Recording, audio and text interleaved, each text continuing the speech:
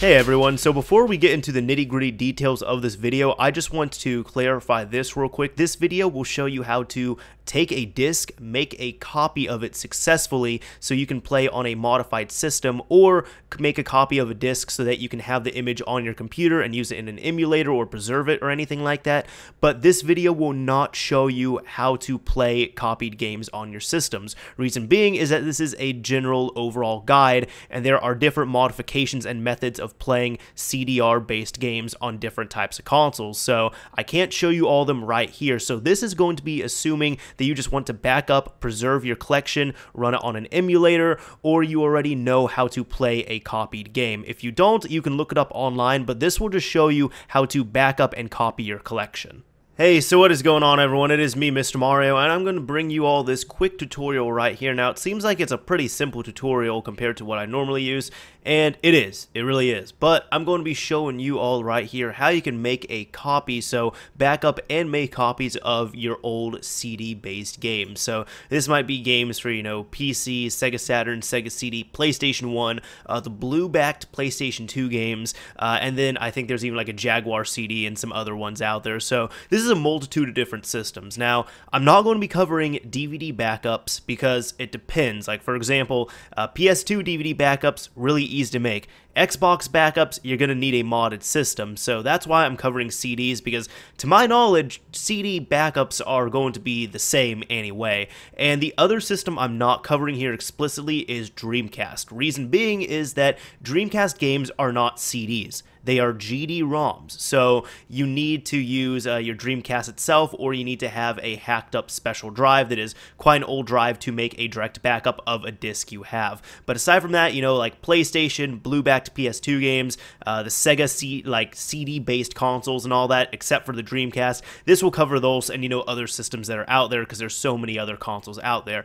But anyways, I'm going to be showing you all this on Windows. So if you're a Mac user, I can't really help you here, but I've been told Disk Utility works out pretty well, and I looked at it. It's a free program. It's built in. It seems to be fine, but this is going to cover Windows and ImgBurn right here. So first off, you want to go down below to the link in the description, and there will be a link to ImgBurn's website. What you want to do is you want to go ahead, go to download, and you want to download from any of these sources right here. So for example, Digital Digest, and you just want to go ahead and get the file from here and download this exe. Now, once you have this downloaded, all you need to do is install it, and then what you can do is minimize this and open up ImgBurn right here. Now, what you need to do is when you come to this splash screen, if you've never used it before, it's super simple to use. All you need to do is go to Create Image File from Disk, and then select the drive that you have, whatever it is. So, for example, I'm backing up my Sega CD copy of Echo the Dolphin, and you just want to select the drive, of course, put the game in there, and you want to select where you want to save this to. Now, to select that, all you need to do is just press this little folder right here, click that, and then you want to go ahead, and I would recommend making a folder specifically for your game, and then when it says save as type, I would recommend doing .bin. So you're going to have a bin file and a Q file. That is my recommended format for ISOs right here, and then you can rename this to whatever you want to. So I'm going to call this Echo Sega CD.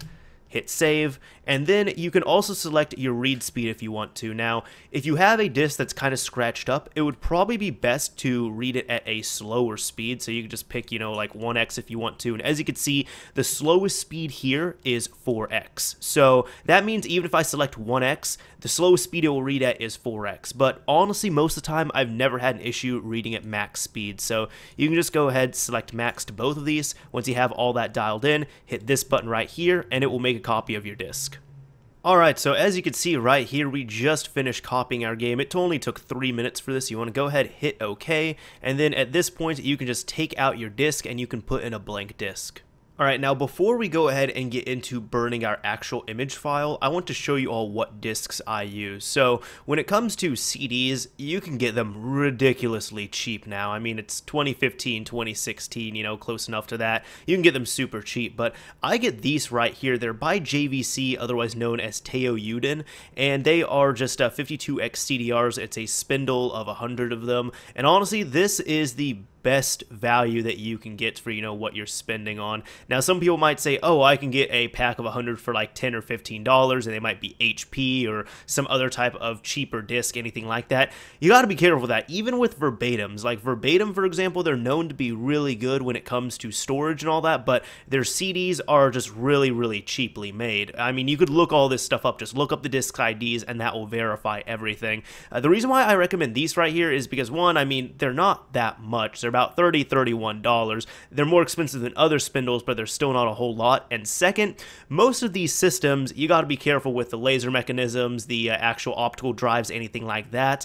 So you don't really want to burn out your system's components with some cheap CDs. So if you're going to do it right, just spend a little bit more. Seriously, I got like a pack of Verbatims recently. I think I paid like $20 for them. They weren't cutting it. I returned them. I got these, so it was either 20 or 25, but either way, I paid just a little bit more, and you get a exponential jump in quality. So these are definitely worth it, and I will link this down below in the description as well. Now, what you want to do, if you're just going straight away into burning, you can go ahead, come up here to mode, go to write, and then you can here select the image file. Now, if you have exited out of the program and you go back into it, at that splash screen, there's also an option where you could say you can write an image file to a CD. So you could do that as well too. So what you want to do right here is go ahead, hit this folder icon, and select the Q sheet. Now, you need to have the Q file and the bin file for this game, or any game, in the same folder at the same time. Don't separate them, don't delete them, anything like that. Now, if you pick the Q sheet, that will work. If you pick the bin file on accident, you'll just get this error telling you it'll fix it automatically. You made a mistake, but pick the Q sheet next time. But make sure you select it. Then once you have everything dialed in, we're going to select our write speed. Now, unlike reading, where it doesn't matter when we're actually backing up the game, copying the game is different. We want to copy that at the slowest speed possible. Now, ideally, if you could burn at like 4x, that's normally the fastest that's recommended, you know, if you have a slow burner. But because burners are really cheap and really fast now, as you can see, the slowest write speed here is 8x. So even what you can do, ImgBurn will increment that. So for example, I always have mine set to 2.4x, but when I hit burn right here, it's going to automatically increment it up to 8x, which is fine. That's the slowest speed that my burner can burn at. But just trust me, burn at the slowest speed possible. So once you have your file lined up right there, you have your speed dialed in, you can go ahead and hit this button, and you can just wait for your disc to copy. Anyways, this is Mr. Mario signing off. Thank you all for watching, everyone. Hope this helped you all preserve your game collection.